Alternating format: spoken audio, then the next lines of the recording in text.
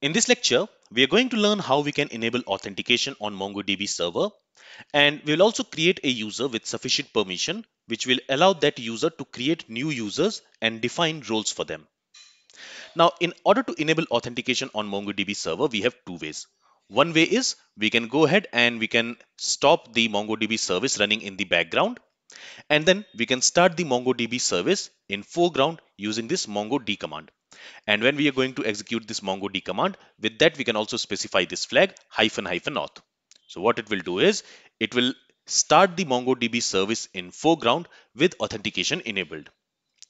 Or what we can do is we can go ahead and we can modify the MongoD configuration file, and there we can add this configuration. There we can set this authorization to enabled, and when we do that, it will enable authentication and authorization on the MongoDB server. So what I'm going to do is I'm going to use this second approach where we will add this setting, this configuration in MongoDB config file. For that, let's go to the folder where the MongoDB is installed. So in my PC, I have installed MongoDB server in program files, MongoDB. There you will see two folders, tools and server. Here we need to go to server folder. You will also see the version of the MongoDB installed on my machine. It is 8.0. So with that name, we have a folder. Let's go inside that. And there we have this bin folder. In that bin folder, you will see some of the files, and one of the file is this MongoDB configuration file. Now I want to edit this file, and in order to edit this file and save it, we need to open it in administrator mode. So what I'm going to do is I'm going to open Notepad, and I'm going to open it in administrator mode. And let me try to drag and drop this MongoDB file in this Notepad. And let's maximize this. And here in the security section, let's go ahead and let's add the configuration. So here we will first say security colon. Let's move to next line. Let's add two spaces, and then here let's say authorization. And here we are going to set it to enabled. And now all you have to do is you have to save this file. For that you can press Ctrl S. And the file is now saved. Let's close this. Now what we will also do is we will open services. There, let's search for MongoDB service, which is running in the background. So somewhere we should have our MongoDB service. Okay, here the MongoDB server service is running in the background. I'll simply restart it so that the changes which we have done in the configuration file, it will come into effect. Let's go ahead and let's close this. Now let's open Mongo shell. Here first I will stop the Mongo shell. So for that I can press Ctrl C, and if I press Ctrl C again, the Mongo shell has been stopped. It is no more running. Let me clear the shell here, and let's again start the Mongo shell. So for that we can simply type mongosh, and if I press enter, it is taking some time in connecting to the MongoDB server, but now it is connected. Let's clear the shell, and now authentication is enabled. Here we do not see any error, but authentication is enabled. And if I go ahead and if I type show db's command, and if I press enter, you see it is not showing us any database. That's because currently no authenticated user is logged in to MongoDB server. Currently I am an anonymous user, and since we have enabled authentication, an anonymous user should not be able to perform any operation on the MongoDB server. That's why when I'm typing show db's command, it is not showing me any database. If I try to switch to some other database, for example e-shopping, and if I press enter, we have switched to e-shopping database. And here if I say show collections, and if I press enter, you see we are getting an error, and it says not authorized on e-shopping to execute command. So basically, since currently I am an anonymous user, I will not have rights to perform any action on this MongoDB server. So now what we are going to do is we are going to create a new user. So currently we have no user created for any database in this MongoDB server. And when that is the case, that means when you have no user in your MongoDB server already created, you are allowed to add one user. And this one user which you will add, this user should have all the privileges to add more users. So here we are going to create a user in the admin database. So for that, let's switch to admin database. This action we can perform. And always remember that whenever you will create a user, that user will always be associated to a database. In this example, we are going to create a user who is associated with admin database. We are going to create a user in the admin database. And to create a user, we can use create user method. What it will do is it will create a user on the current database. So here we need to specify few things. We need to specify the username. I'm going to call this user as admin, but you can call this user anything. Okay, since this user is going to be an admin user, I'm calling it as admin. And then we also need to specify a password for that. For that, we have a property pwd. And using this property, we can specify a password for this user. And I'm going to specify the password as test123. And then we also need to specify roles for this user. So for that, we are going to have this roles property, which is an array. And in that array, you can specify all the roles for that user. To this array, you can pass a string value or you can pass an object. If I pass a string value, in that string, I can specify what role I want to assign to this user. Here we are going to assign a role called user admin any database.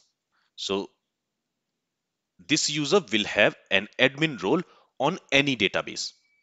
So this user can create other users in any database. This user can manage users and any other admin related things this user can do.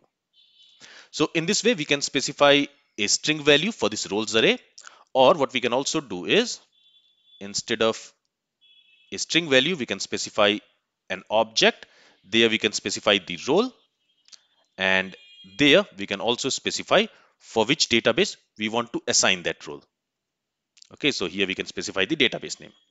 But here, since I want to create this user in the admin database, and there I want to assign a role for this user, since we are already in the admin database, we can use that short notation where we can simply specify the string value, the role as string value. So what role do we want to assign here? We want to assign user admin any database. Okay, let's go ahead and let's run this command. And you will see that that user has been created. We have this OK1, that means the user has been created. So on this admin database, if I say db.getUsers, if I run this method, okay, I cannot again run this command because in order to get all the users, I should be logged in, but currently I'm not logged in. So that's why I'm getting this error. I need to authenticate. So here we have created this user called admin with this password test123. Now let's go ahead and let's log in that user. So for that, let me first clear the shell. And in order to log in the user, what we can do is on DB, we have a method called auth. To this auth method, we need to pass the username, which in this case is admin, and we need to pass the password, which again in this case is test1234. Now remember that this admin user we have created for this admin database. So if you want to log in this user using this auth method, first you need to switch to this admin database. Then only you can log in that user. If I copy this command from here, and what I'll do is I will switch to some other database. Maybe I'll switch to e-shopping database. And now there, if I go ahead and if I try to run this command, try to log in this user, if I press enter, here we have this error authentication failed because this user has been created for admin database. So when I am calling this auth method to log in this user, first I should be in the admin database, the database in which I have created that user. So let's say use admin. Now we are in the admin database and let's again run that command. So let me go and let me paste it. And now when I press enter, it again says login failed. That's because I have specified a wrong password here. So I think it is test123. If I go ahead and if I press enter, now the user is logged in. Okay, and now if I type show DBs command, now it is showing me all the databases. If I switch to e-shopping database, for that I can use e-shopping, and here if I say show collections and if I press enter, it says not authorized on e-shopping. Now why do we have this error? We have this error because we have created an admin user who can manage and create new users and perform other admin tasks. But this user does not have rights to perform actions like listing all the collection, reading data from a collection, or writing data to a collection in other databases. Let me also show you one more thing. So what I'll do is I'll switch to admin database, and there let's say show collections. If I press enter, you see here also we are getting this error, and it says not authorized on admin database to execute command like listing collections, because this user is an admin user. He can perform administrative tasks like creating a user, managing a user, etc. But he cannot list the collections or perform CRUD operation on the collection. All right. Now this user, this admin user, we are going to use this user to create new users, because to this admin user we have provided an admin role on any database. So this user should be able to create new users in any database.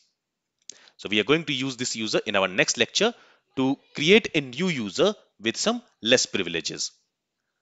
But here you need to remember that whenever you are going to log in this user or any user in that matter, you can only log in or log out that user from the database in which you have created that user. This admin user, we have created it in the admin database. So whenever we want to log in this user, first we must switch to that database in which that user is created. Also, if we want to log out that user, first we must switch to that database in which that user has been created. From that database only, we can log in or log out that user. Alright, so this is all from this lecture. If you have any questions, then feel free to ask it. Thank you for listening and have a great day.